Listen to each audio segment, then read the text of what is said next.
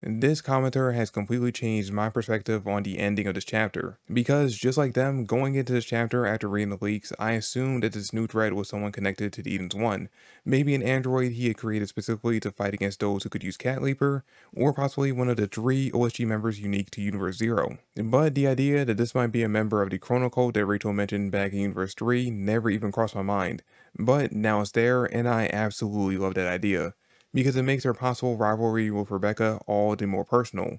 But we'll talk about that later on in the video. For now, let's talk about the Yukino Cosmos, because this place, while beautiful to look at, would be an absolute hellscape for me if I was on board Eden Zero. As someone who is much more comfortable in dry, hot environments, I felt the pain Laguna was going through the second he saw all that snow in this chapter. That being said though, I did enjoy seeing the 4 main members of the crew decked out in their winter gear, but now that the crew has made it to the Yukino Cosmos, they immediately go to meet up with Rachel and Connor on planet Milt, where they surprisingly enough end up running into Feder of the Rachel States Interstellar, as we end up finding out that she is Rachel's personal assistant. We also end up finding out that through this extremely large clock-covered tower that they use as their base of operations, that Rachel and Feder have been observing distortions of time across universes, with each clock pointing to a different point when time was altered in another universe.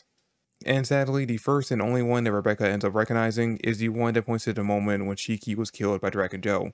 It was like, despite how long ago that was for her at this point, it's still something that kind of traumatizes her because she has an immediate traumatic reaction to seeing that moment. Now, getting back to the clocks for a second, because I have so many questions for them.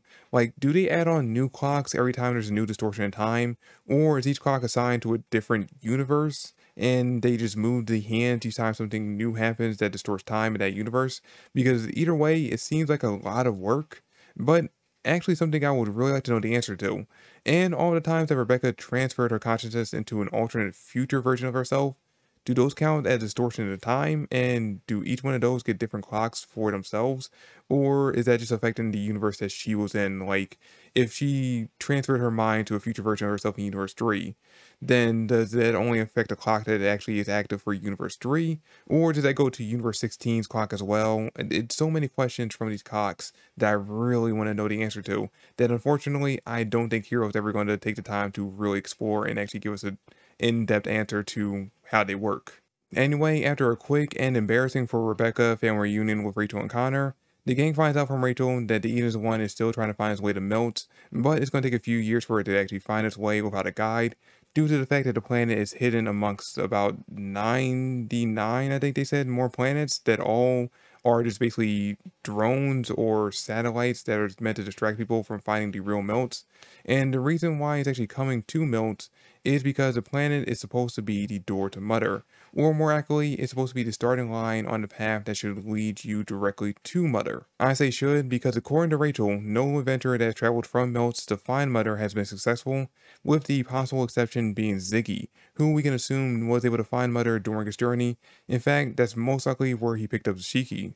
Also, interesting update on that journey. Apparently Ziggy was not traveling with the Shining Stars when he came to Milt, and there's apparently a secret about the Shining Stars that only Rebecca knows about.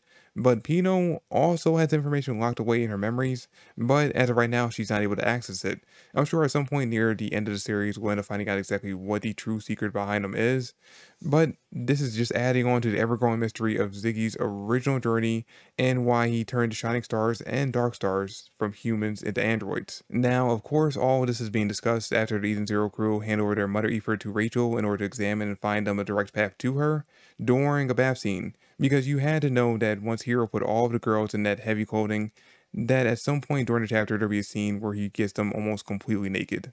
And during the scene, we find out the bath water is the original version of the water that is used in Eden Zero's bath that amplifies a person's ether. This is important because of what happens at the very end of the chapter. You see, after some light blue scenes of the girls in the bath, Feder's ether gear detects someone approaching them, but before anyone can react, time suddenly stops, so now everyone is frozen in time, except for Rebecca. And as the chapter ends, we see someone floating in the air behind her, most likely the person Feder was talking about, bringing us all the way back to the person who I was talking about in the beginning of this video. Now, based off this ending, there's really only 2 possibilities. Either this person stopped time and chose to leave Rebecca unaffected for some strange reason, or this is an evolution of Rebecca's cat leaper. This could be why Hero took the time to mention that thing about the water in the ending of the chapter, to give reason as to why, despite being told she would lose her time-based abilities when traveling to Universe Zero, that Rebecca was able to freeze time. Maybe after bathing so much in Eden Zero's bath and then coming into this one, helped her gain access to powers that even Rachel didn't know Caliper had. But as exciting as it is to think that Rebecca is getting new powers, it's just as exciting to think that we have a new threat with time-based abilities, because assuming they don't die in this arc, they'll more than likely just be set up to be Rebecca's main opponent during the final battle. Or even if this person does end up dying during this arc, if this truly is the Chrono Cult, then their leader could potentially become Rebecca's big bad for the finale of the series, leaving the only question left being, are they going to end up joining the Eden's One, or are they going to stay as a third party in this ever-growing war? But we'll have to wait until chapter 249 to find out the truth of who stopped time and all the other questions that we have after reading this chapter.